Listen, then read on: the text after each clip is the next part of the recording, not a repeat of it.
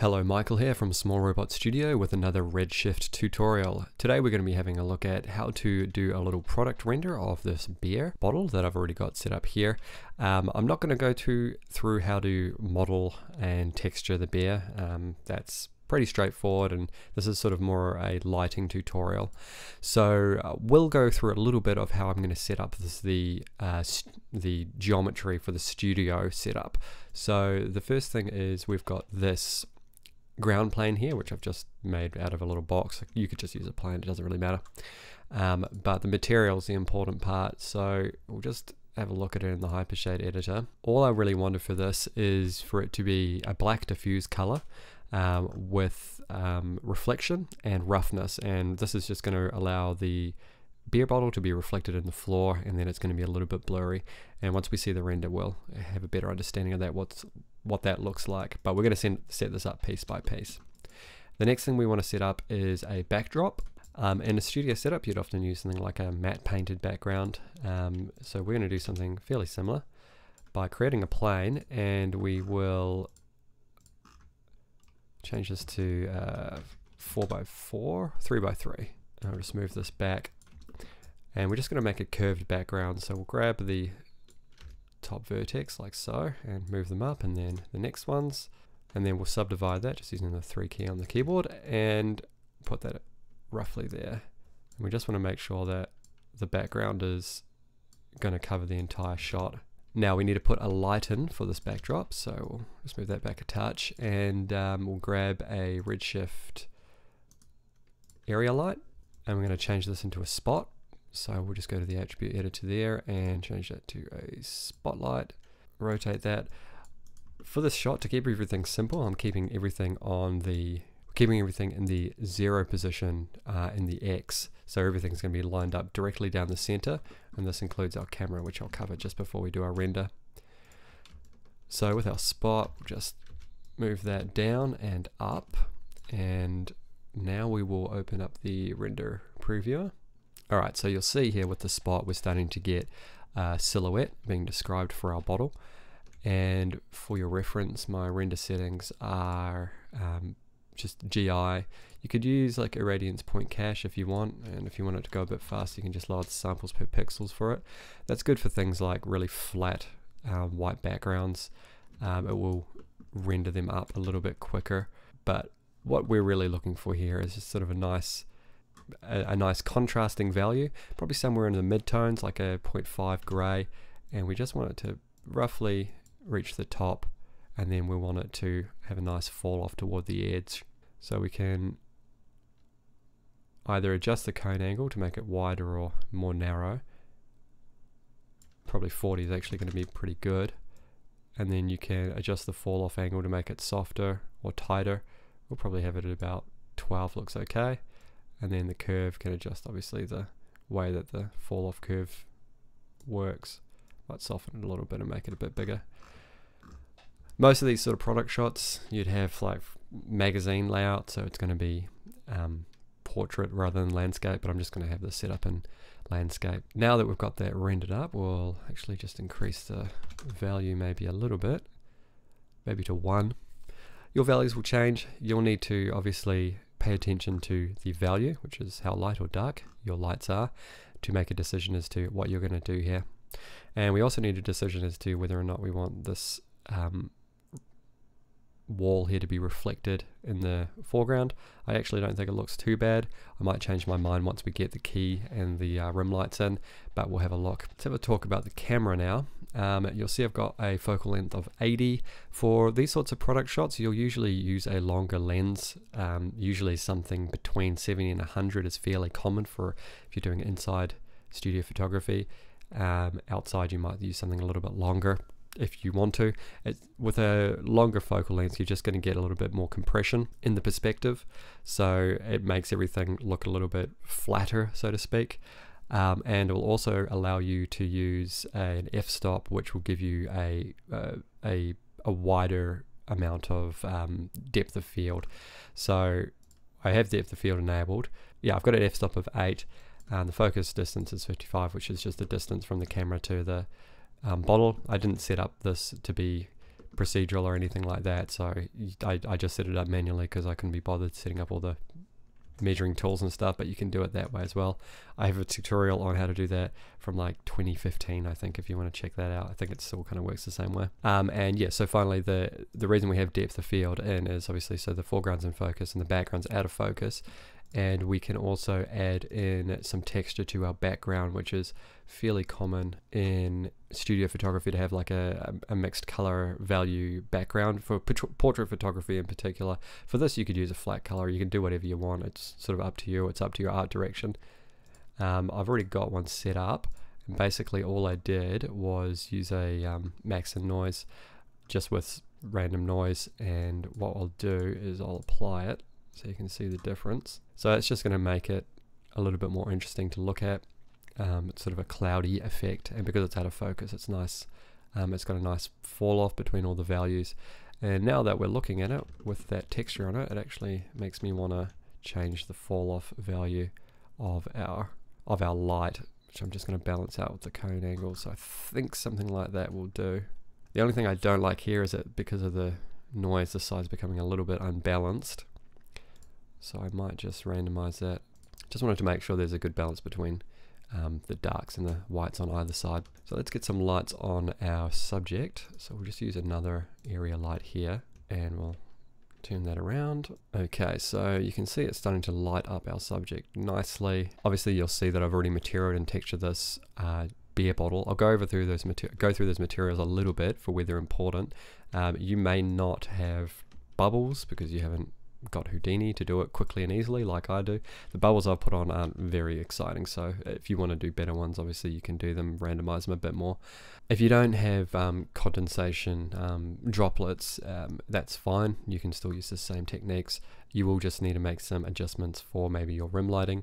Because I'm using the droplets, they kind of act as the rim lights, where with them having them off, you see you don't get much rim light.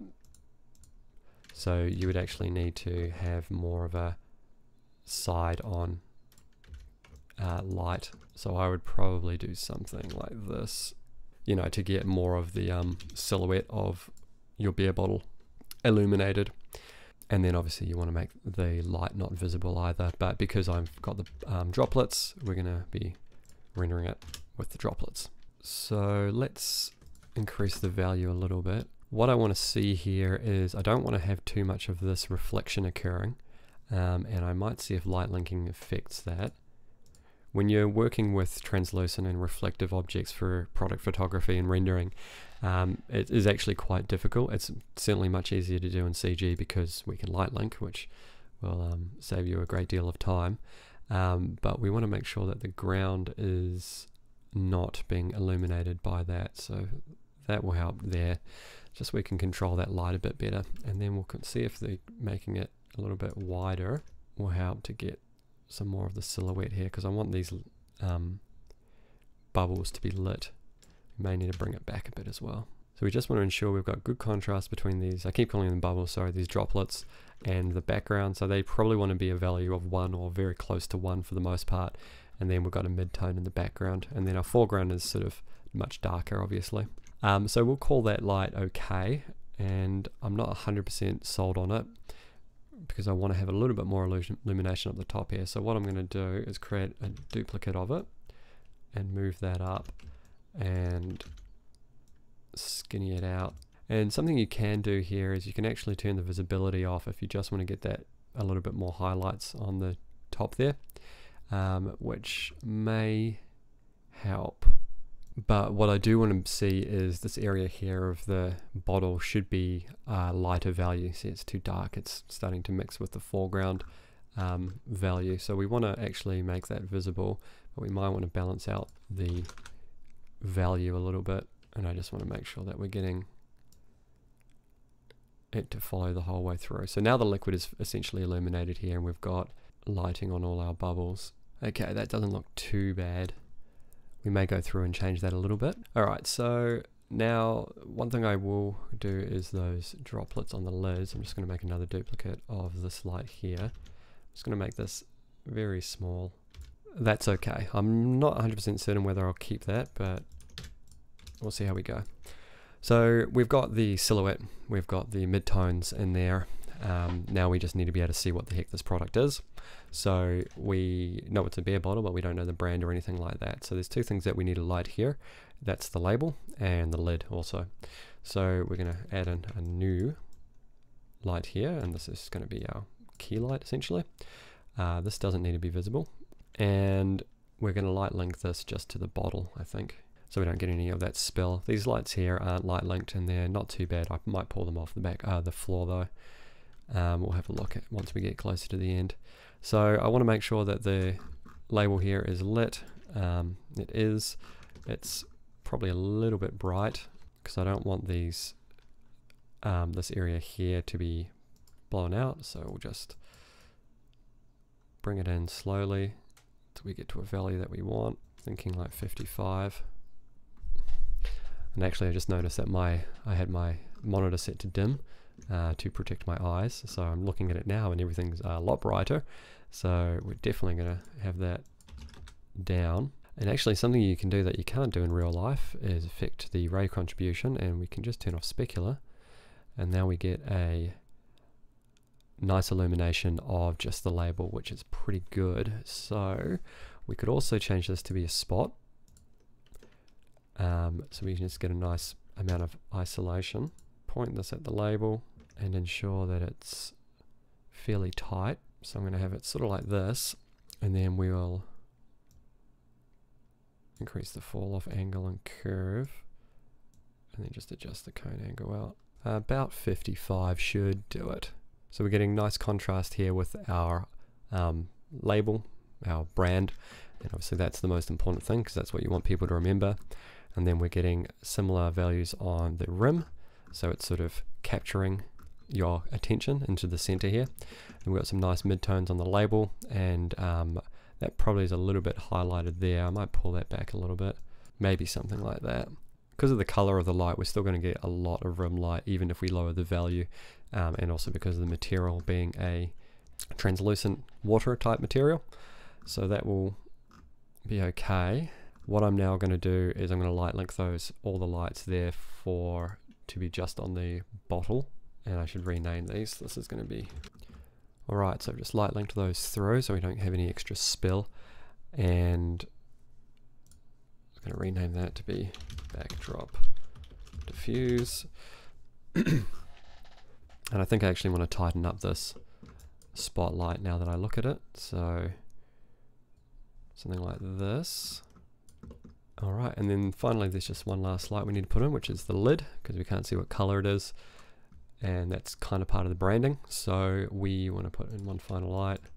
Pop that at the top there, so now we know it's a red bottle cap, which all these things are identifiers to a consumer essentially, so you want to make sure that if it's from an advertising perspective, the consumer of the product is able to quickly identify these things if they see them in a store or on a shelf or whatever. And so that's going to be part of your job when you're art directing. So let's make sure that we make this light not visible, and then we will link it just to the lid, and we'll turn it off everything and then just re-enable it for the lid, and then we'll change the value. Okay, that seems pretty much right to me.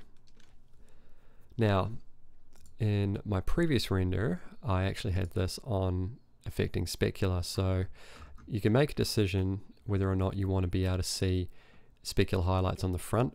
A lot of the time they'd be photoshopped out.